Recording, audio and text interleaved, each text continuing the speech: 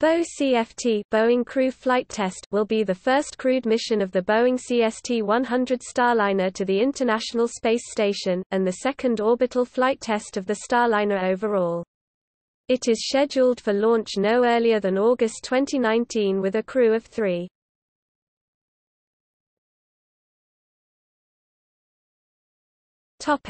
Crew. Barry E. Wilmore will serve as backup for both Boe-CFT and for the first Starliner mission crews. Due to medical reasons, Eric Boe, who was originally assigned to the mission in August 2018, was replaced by Michael Finke on January 22, 2019. Boe will replace Finke as the assistant to the chief for commercial crew in the astronaut office at NASA's Johnson Space Center.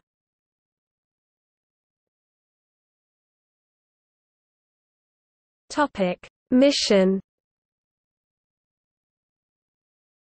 The second United Launch Alliance Atlas VN-22 rocket, designated AV-082, will launch the CST-100 Starliner spacecraft with a crew of 3.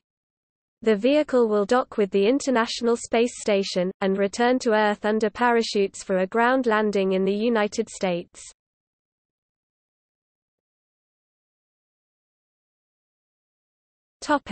See also: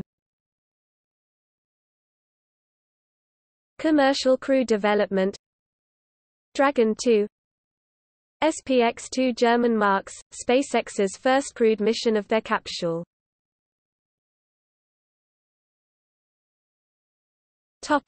Notes